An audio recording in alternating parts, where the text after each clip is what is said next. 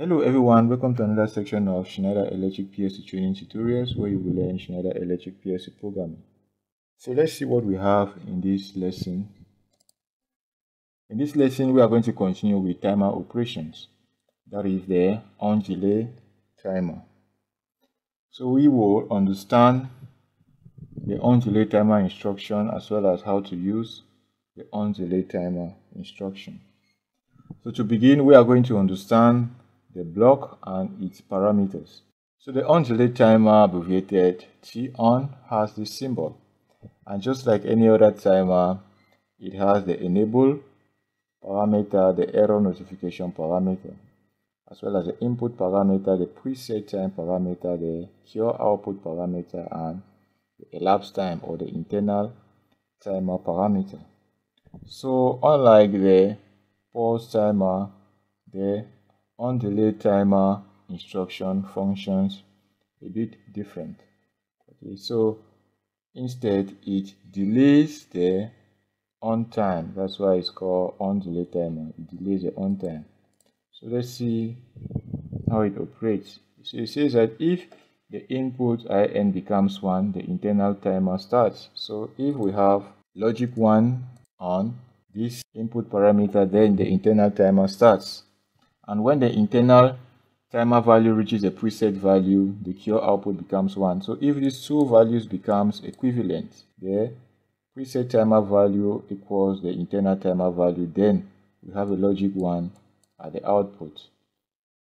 And if the input parameter becomes 0, the output becomes 0 and the internal timer stops. So whenever this pin goes low, okay, when this parameter goes low at any given time, that is, it becomes 0 at any given time, then cure becomes 0 and the internal timer resets to 0 seconds. If the input parameter becomes 0 while the timer is running, that is, before the internal timer reaches a preset timer value, the timer stops and resets without the output going to 1. Okay, so it's simple. This statement means that while we are waiting, for the internal time to time up to the preset timer, if the input goes low before it even gets to the preset value, then the output will never become high. Okay, so what does this mean? It means that if we have a scale, okay, so if we say that is a preset time PT, so the preset time. So after this preset time, the timer will go, okay, the timer output Q will go high. Okay, so if we say that this is timer output Q, so after this preset time, it's going to go high. And this statement just means that before it's time up to this preset time, if the input parameter becomes 0 before it reaches this preset time, then this output will never go high, so the output will just be 0 all through. Okay, hope that makes sense. Okay, so now let's use an exercise to understand how the on-delay timer works. Okay, and it says that the exercise says that design a PLC ladder logic program that will sequentially and continuously flash 3 LEDs for 2 seconds each with a start push button. The stop push button is used to stop the operation. Okay, so you can take some time, pause this video and see how you can understand this timer and use it to implement this application. Okay, so welcome back to the exercise. So this is our hardware circuit, and in this hardware circuit we have our start and stop push button, which has been wired as such. Okay, input 0 and input 1, and we have our 3 LEDs which have been wired to the first 3 outputs. Okay, notice that we have used normally open switches for our push buttons for the start and stop operation. Now let's look at the ladder logic. So this is our ladder logic for this circuit. So you can clearly see that, okay, first we are going to start with the stop. Alright, so you can clearly see that the stop has been wired in series with the entire circuit. Okay, so the moment this switch is closed, then what happens is that a bit arrives at the memory and it's going to break this contact because it's normally closed, and as such the entire circuit becomes off. All right. Now notice also the start, the start push button. All right. So when we press the start push button, so this operation has been designed so much such that the start push button is pressed and held for at least 2 seconds. Okay, for the first LED to come on. Okay, so we are going to press it and hold it for 2 seconds, and as such, when we press and hold for 2 seconds, then the timer will, this logic becomes true, then the timer will start, and the timer will time for 2 seconds. After 2 seconds, this output will now become 1, and LED 1 will come on.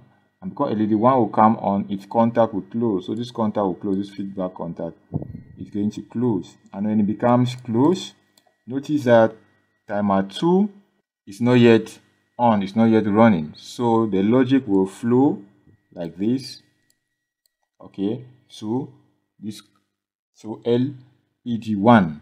And as such, LED 1 will be held on even after we have released our hand from this start switch. Okay, and at that instant, LED 1 now is used to start the timing of timer block 2, and timer block 2 will start timing. Remember that this is on, and timer block 2 will start timing, so it will time, and after 2 seconds it's going to output a logic 1 here, and LED 2 comes on. And when LED 2 comes on, then this will be latched also. Remember, timer 3 has not yet started because timer 3 will only output a logic 1 at its output when it has time up to 3 seconds. So it's up to 2 seconds, sorry. So it has no time up to 2 seconds. So a logic will pass. When the logic will pass, then timer 2 will be on. And timer 2 will be on for the duration that timer 3 will be off. So timer 2 now starts timer 3. Okay, and as timer 2 is running, timer 3 starts timing, and after 2 seconds timer 3 goes high, timer 2 will go off, because when it goes high it will now disconnect it, because its coil contact will now open. This one will open since a normally closed contact, and as such timer 3 now will latch it normally open contact. And when it latches the normally open contact, remember timer 1 is not running. So it's not running, then the logic will flow here, and timer 3 will be held on.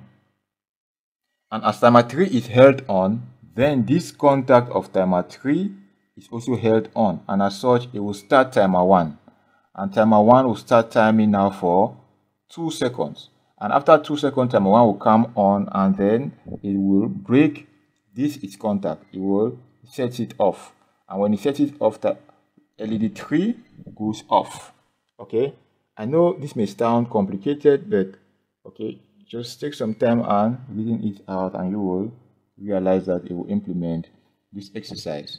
Okay, so let's move now to the software to see the operation. So I've already created the application. I'm just going to go ahead now and test it out. So I will build the exercise. Just have to reveal it. Then I will connect it in order. Remember that the variables also have created the variables, and these are the address. I'm using memory bit addresses. Okay, so like I said, you can replace this address with whatever address, an input address or output address. You can replace this internal memory address with physical input or output addresses. Okay, so we'll go back to our application. So it's now connected. I will transfer it to PLC, run after transfer. Okay.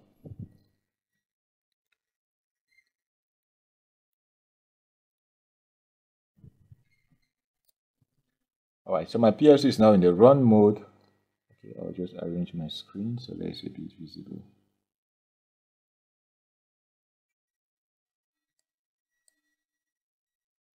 Alright, so to begin, we are going to start this operation. So I will force it to 1, go to the first value and set it to 1. And then I will allow it to be 1 for at least 2 seconds. Okay, so I can now set it off. I can set it back now to 0. Okay, so I've set it to 0. You can clearly see that. Okay, so this will be on 2 seconds, 2 seconds, on, off. Okay, so they are flashing for 2 seconds each. Constantly flashing the LED for 2 seconds, LED 2 2 seconds, LED 3 2 seconds, LED 1 2 seconds on, LED 2 2 seconds on, and so forth. Okay, so I can now decide to stop the system by forcing this bit to logic 1, and everything goes off, everything resets to nothing. Okay, and I have to set it back again to 0, and then set the start again to 1 for the process to continue. Okay, so I hope that you can now understand it. Okay, so our process is working as expected. Okay, so let's go back to the presentation. So congratulations, let's see what we understood here. So here you see that if the input I1 becomes 1, the internal timer starts. That's for an on delay timer, and when the internal timer starts timing and then its value reaches a preset value, the output becomes 1. And if the input becomes 0, the output becomes 0 and the internal timer stops or resets. And if the input becomes 0 while the timer is running, that is before the timer reaches the value of the preset, then the timer stops and resets without the output going to 1. Alright? Okay, that concludes this lesson, and in the next lesson we are going to continue with timer operation, but this time around the off delay timer instruction. We are also going to see an application example, how we apply off timer instructions in a PLC application. So please, if you like this video, give it a thumbs up, share it, and subscribe, and make sure you hit the notification bell so that you never miss any of our new releases. So thank you very much, and please, if you think this video needs improvement, please do share it with me in the comment section down below. And so, see you in the next video.